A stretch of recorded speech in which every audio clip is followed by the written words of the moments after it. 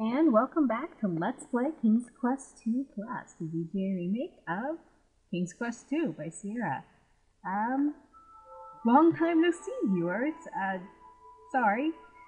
Real life sort of, caught up with me. Job hunt. I do have a job now. You hear footsteps approaching. Oh dear. I took too long. Uh-oh, the enchanter has caught you in his lair. He twirls his hands and then utters some words under his breath. You feel a tingling sensation all over your body as the enchantment transforms you into whatever he desires. A porcupine! An owl! Cat. What an enchanting encounter. Enjoy the rest of your life as his pet. Oh, kitty. Never had it happen before. Yeah, so I've got a job of sorts at the moment, so hopefully I'll be able to catch back up with these videos. Okay, let's have some. Let's fail. You approach the workbench. Okay. You flip through the book entitled The First Half Contains. Okay, just want to double check the order I put this in. I've already read this, I believe.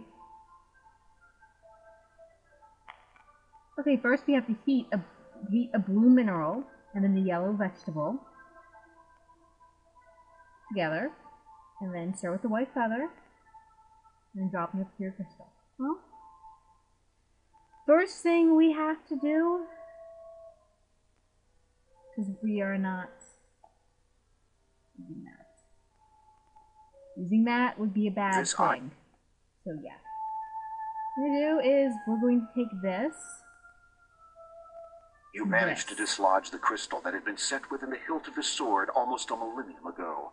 You feel a tinge of guilt and wonder what all the past monarchs of Daventry would say if they saw you damaging ancient crown property. They'd probably be disappointed because you're doing this to get a girl. So, in goes the earrings. You earrings. toss the earrings into the... Yes. And the yellow plant. You toss the sickly yellow flower into the beaker. And then, some flame going. You strike the blade of your sword against the flint stone. It sparks, and the wick catches alight. You watch, fascinated, as the two unlikely objects melt under the heat of the magical flame. So we have a green liquid. Next up, white feather. You stir the mixture carefully with the white feather.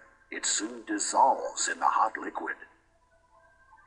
Okay, next up, we have this. You drop the crystal in and watch, amazed, as the green liquid slowly seeps into it. And last but not least, Heed now these words. Crystal, perfect. Green is thy hue. Restore, correct. Guard well my form. Preserve, protect. doesn't You even recite rhyme. the words correctly, line for line, and sure enough, only a brilliant emerald remains in the glass beaker. You quickly blow the flame out so as not to overheat the emerald and cause damage to it. Alchemy does not work that way. Picking it up gingerly, you're amazed that the emerald took virtually no time at all to cool. I'm amazed as well. Well, let's come out here. Yeah, we've already messed with the product placements. Now, remember they said about holding this in the sun? Well, As you direct the sun's light through the emerald at the snake, you behold a wondrous transformation. it's a pretty pony. Before you now stands a Yay. magnificent winged Pegasus. horse. Thank you for freeing me. A horrid enchantment transformed me into that legless thing after I refused to be his steed. Why is that going? He looks at us like, what are you gonna do? Before I talk to him, some of you that have played the original game might be slightly confused. There was a whole different sequences of events to do in the original game to get the white horse. One, there was not the whole lab. None of that existed. There was the snake you had to get by. And you had your dagger, and you had a bridle.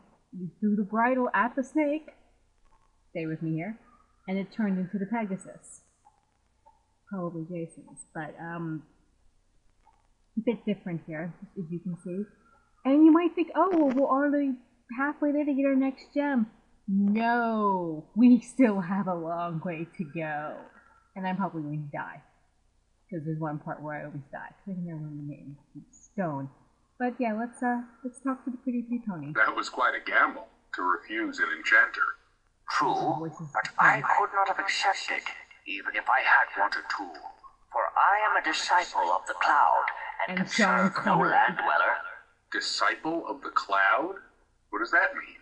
First, tell me of what you seek up here. You take a deep breath, then explain about the Door of Destiny, Probably the means gems of etheria. nature, and your present quest to locate the growth gem. So, you seek the air gem? Yes, that is right. You know of it? Most certainly. But you will not be able to reach it by any means available to you or any of your kind. I would gladly take you to it, but alas, the enchanter took and hid from me my bridle.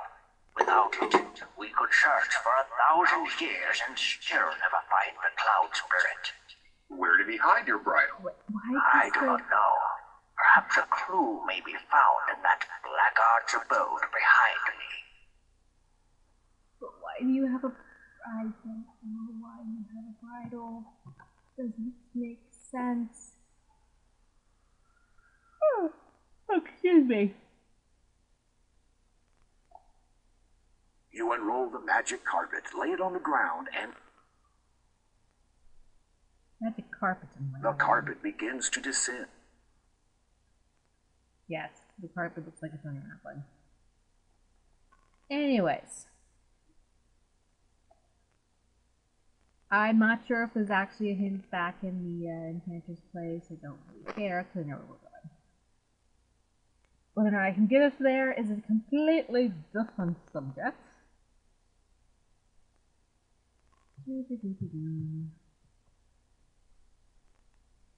Okay, saving, because I always die here. You have run into an evil enchanter. He senses the power of your emerald and quickly departs. Yeah, you get yourself out of here. So yeah, the enchanter can't do anything to us anymore. Okay, it's supposed to be 1, 2... Is this one? You bend over and hold the emerald above the stones. No, it wasn't That's that the one. danger in getting stoned. Hold on a second. Well, yeah, I'll just keep...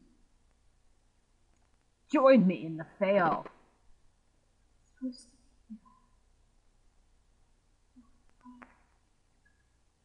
Try this one. It's supposed to be like 5 from the left. You bend over and hold it. Now it did. Incredible. The rock has transformed into a silver-studded bridle. Yay! You take the bridle. Okay, let's go. Back to the pony. There's not... There is plenty of room here. Let me do it here. I want to go back to the pony. Little lady's house. Stop. In the name of love. You unroll the magic carpet, lay it on the ground, and sit on it. The carpet begins to rise skyward. Yeah, you don't have to tell us that every single time. It's no longer miraculous and on the magic carpet. As you reach down to get the carpet, it vanishes into thin air, without even so much as a puff of smoke. Oh no! We're trapped, only we're not. Unless, you know, we can meet up. Which we haven't. So, here's your bridle, horsey. You slip the bridle over the horse's head. It whinnies its approval. Come, climb upon my back. We'll save that for next time. See you then.